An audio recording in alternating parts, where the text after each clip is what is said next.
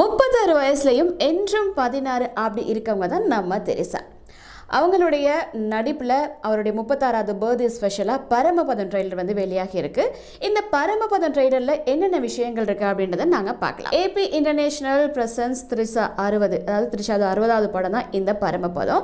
இந்த பரமபதத்தை அவங்க எப்படிலாம் விளையாடி இருக்காங்க அப்படின்னு பார்க்கலாமா? அதாவது இந்த ட்ரெய்லரை பார்த்தா அப்படி இருக்குது அப்படின்னு தான் சொல்ல முடியும். 24 hours பிரசன்ஸ் தயாரிப்பில் திருஞானம் இயக்கத்தில் இந்த படம் வந்து வெளிவரப்போகுது. ட்ரெய்லரை பார்த்தோன்னே தெரிஞ்சிருக்கும் சூப்பரான ஒரு படமாக வரப்போகுதுன்னு சொல்லி. ஏன்னா இது ஒரு உண்மை சம்பவத்தை மையமாக வச்சு இந்த படத்தை வந்து இயக்கியிருக்காரு திருஞானம் அவர்கள். பிரதீப் பி ராகவ் வந்து இந்த படத்தை வந்து எடிட் பண்ணியிருக்காரு. ஒவ்வொரு கட்டும் வந்து ரொம்ப ஷார்ப்பாக பார்த்து பொறுமையாக பண்ணியிருக்காரு அப்படின்னு கூட சொல்லலாம். ட்ரெய்லர் பார்த்தோன்னே தெரியும். அது மட்டும் இல்லாமல் இந்த படத்துக்கு சினிமாட்டோகிராஃபி பண்ணியிருக்கிறது வந்து தினேஷ், அதாவது தினேஷ் அவர் தான் வந்து சினிமாட்டோகிராஃபி பண்ணியிருக்காரு. இந்த மாதிரி த்ரிஷாவோட படங்களை நாங்கள் பார்க்கலாம் அப்படின்ற ஒரு எதிர்பார்ப்பை அதிகமாக ஏற வச்சிருக்கு அப்படின்னு நாங்கள் சொல்லலாம். சரியா?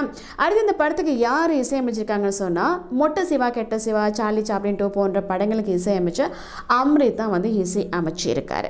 ஸோ இந்த படம் பற்றி ஒரு சின்ன இந்த ட்ரெய்லரில் பார்த்ததுல என்னென்ன விஷயங்கள் இருக்குது அப்படின்னு பார்த்தீங்கன்னு சொன்னால், த்ரிஷா வந்து ஒரு டாக்டராக இருக்காங்க. அந்த ஹாஸ்பிட்டலுக்கு வந்து எதிர்கட்சியில் இருக்க ஒருத்தர் வந்து அட்மிட் ஆகுறாரு.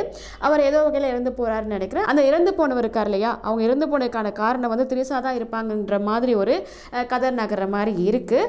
அப்படி இருந்தாலும் ஒரு சிபிஐ ஆஃபீஸராக நந்தா வாராரு. படம் வந்து ரொம்ப விறுவிறுப்பாக, ரொம்ப த்ரில்லிங்காக, அப்படியே பார்க்குறதுக்கு கொஞ்சம் பயமாக இருக்க மாதிரி தான் இருந்துச்சு. என்ன நடக்குமோ அப்படின்ற ஒரு எதிர்பார்ப்பை இகர வச்சிருக்கு அப்படின்னு கூட நாங்கள் சொல்லலாம். இல்லை, இன்னொரு விஷயத்தை கண்டிப்பாக சொல்லி ஆகணும். த்ரிஷாவுக்கு இந்த படத்தில் ஒரு குழந்தை இருக்குது. இன்னுமா த்ரிஷாவுக்கு குழந்தையா அப்படின்னு கேட்டுறாதீங்க. இந்த படத்தில் வந்து குழந்தையா நடிக்கிறது யாருன்னு பார்த்தீங்கன்னா, நம்ம நயன்தாரா நடிப்பில் வெளியான இமைக்கா நொடிகள் படத்தில் நடிச்சாங்க இல்லையா, அந்த பேபி சூப்பராக அவங்க தான் இந்த படத்தில் நடிச்சிருக்காங்க. இதில் என்னன்னா, அந்த பேபிக்கு வாயும் பேச முடியாது, காதும் கேட்க முடியாது. ஸோ அவங்க என்ன மாதிரி நடிப்பில் ஸ்கோர் பண்ண போகிறாங்க, நம்ம த்ரிஷா அந்த ஆக்ஷன் த்ரில்லராக எப்படி ஸ்கோர் பண்ண போகிறாங்க, புதுசாக இந்த படத்தை வந்து இயக்கியிருக்கிறாரு நம்ம திருஞானம் அவர்கள். அவருடைய முதல் படம் எப்படி இருக்க போகுது அப்படின்றத படம் வெளிவந்த பிறகு நாங்கள் பார்க்கலாம்.